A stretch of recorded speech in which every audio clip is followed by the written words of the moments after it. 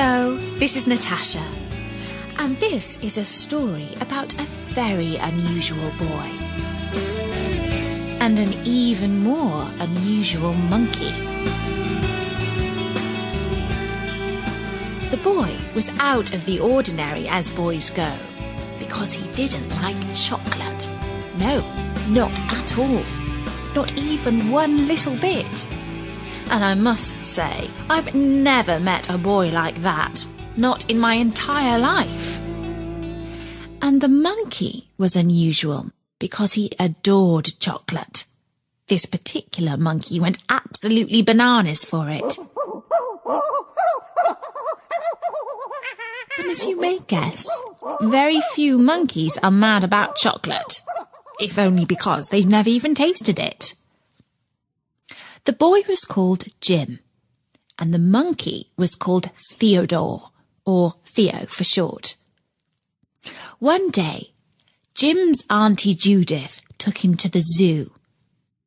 Jim's mother had told her that Jim didn't like chocolate, but she didn't believe that. "Poor little thing," she said to herself. "His mum won't buy him chocolate because she's too mean. But I'll buy him a nice lovely bar and give it to him while we're out." And that's what she did. Only it was true. Jim really didn't like chocolate. "Oh, thanks, Auntie Judith," he said when she gave it to him. "That's really kind of you. I'll just save it for later, if you don't mind." But he did like seeing all the animals in the zoo. The prowling bears weren't at all cuddly, but they were super cool at the same time. The giraffes had lovely soft noses. The snakes in the snake house made Jim's blood turn cold. But he liked being scared, really. Just a bit. And the monkeys, well, everyone loves monkeys. They looked silly, but intelligent at the same time. And in particular, one was nicer than all the others. He came up to the bars of the cage and pressed his face through them. That little monkey was Theo. Jim thought he looked hungry. And then he remembered the bar of chocolate in his coat pocket and decided to give it to him. Auntie Judith was starting to move on to the next cage full of chimpanzees. Jim unwrapped the chocolate bar and threw it at Theo. The chocolate bounced against the cage, but Theo reached out with his little hand through the bars and grabbed it. Instead of stuffing it down his mouth, he started to lick it. His big brown eyes started to go all dreamy. He was in monkey heaven.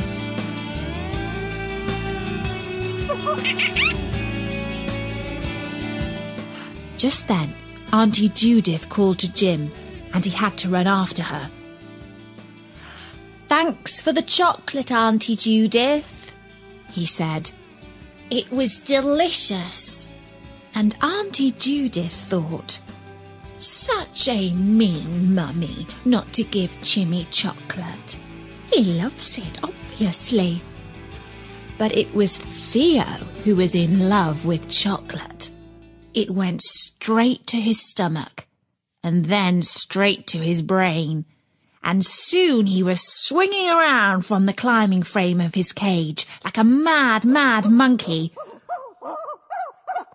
He said at the top of his voice for the next hour and a half, and the keepers and all the other monkeys thought he'd gone crazy, which he had.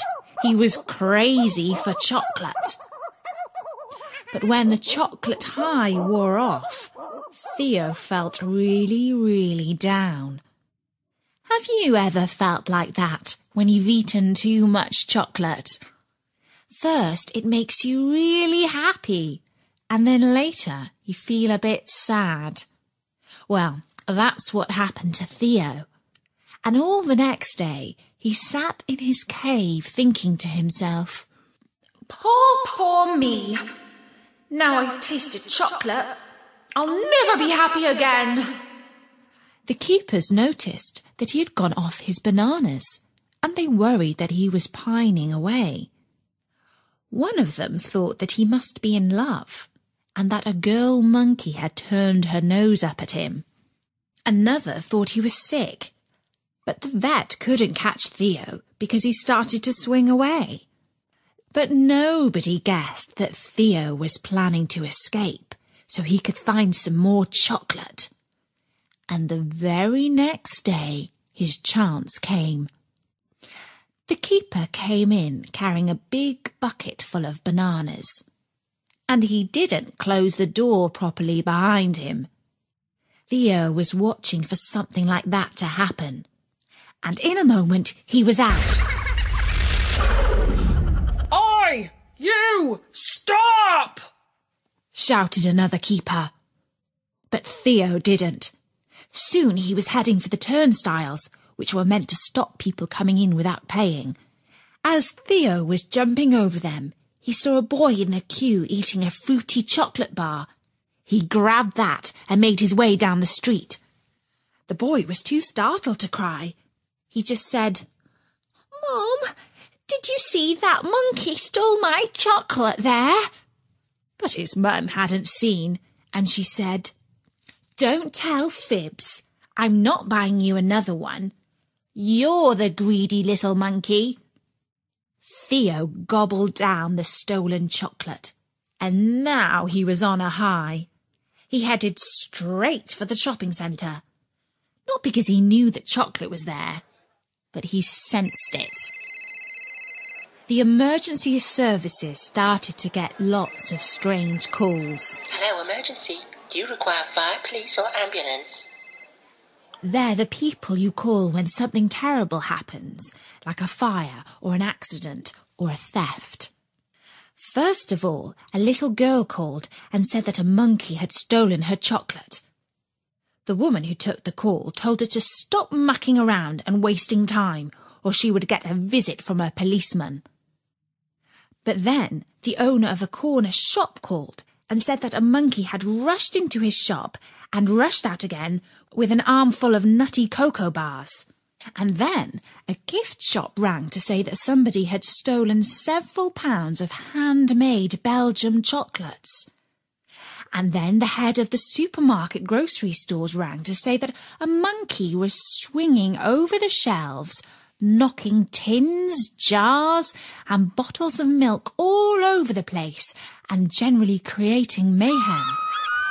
I don't suppose you believe me, he said sadly. but you can hear the noise. Those are my customers. Some of them are screaming and others are laughing. Oh, yes, I do believe you, said the telephonist at the emergency services. And I can tell you now that he's heading straight for your chocolate shelves. Which, of course, he was. Now the situation was becoming serious. The police set up a special incident centre, which is what they do when something really, really bad happens. And Chief Inspector Clues put 20 officers on the case and told every patrol car and policeman on the beat to look out for a monkey on the loose. The local television news had pictures of all the chaos caused by Theo and interviews with children whose chocolate had been stolen.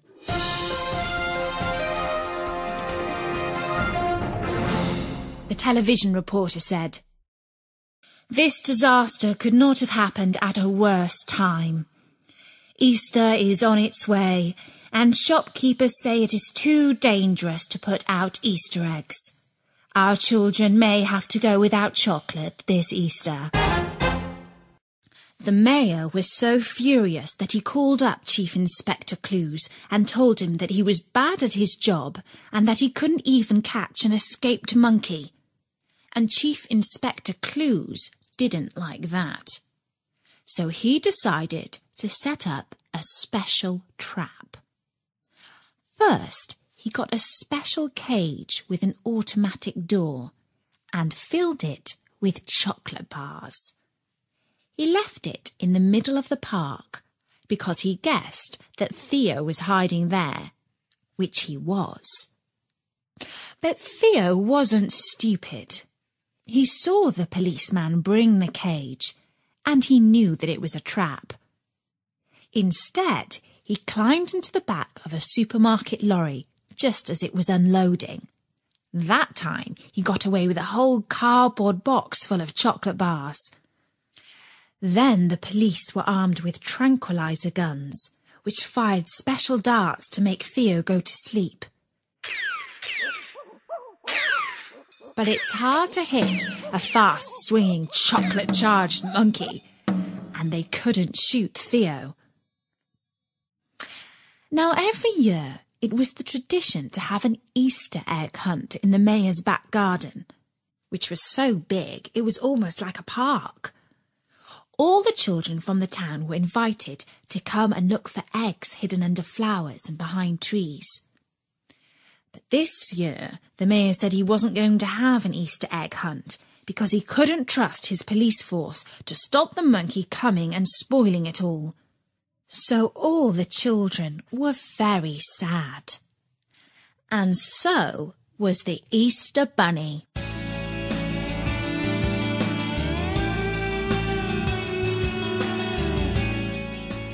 The Easter Bunny decided to go and have a word with Theo.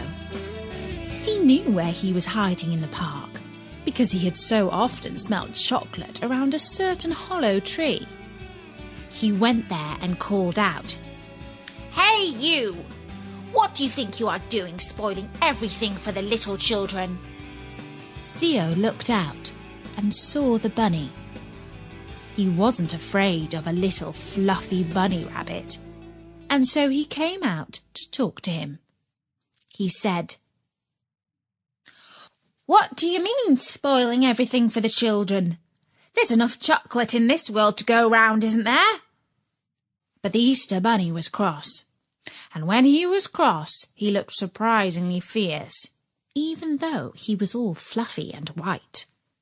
"How can I go around hiding Easter eggs when I know at any moment you might come along and steal them? Stealing is wrong, and even a monkey should know that." And that night, Theo couldn't sleep because his conscience kept on telling him that the bunny was right. Stealing is wrong. So the next day, he went back to the zoo and surrendered. Everyone was ever so surprised to see him, but he sat in his cage, looking ever so sad, because he thought he would never ever eat chocolate again. In fact, he thought he would die without chocolate. A week went by and he was still sad. And eventually Sunday came. And it was a very special Sunday, because it was Easter Sunday. And the Easter Bunny brought chocolate to all the children. And you know what? He also brought a special supply of Easter eggs to Theo. And he brought eggs to Theo every Easter after that, so that all year long he had something to look forward to. And then even Theo realised that you can't eat chocolate all the time because you'll get fat. And then you won't be able to keep swinging from tree to tree and go, "Oh, oh, ah, ah, ah!" So it's much better to keep it for a special treat. Unless, of course, you don't like chocolate. And that's the story of the monkey who loved chocolate. And don't forget, there are loads more stories at storynori.com, so drop by and listen to them. Until then, from me, Natasha, bye-bye!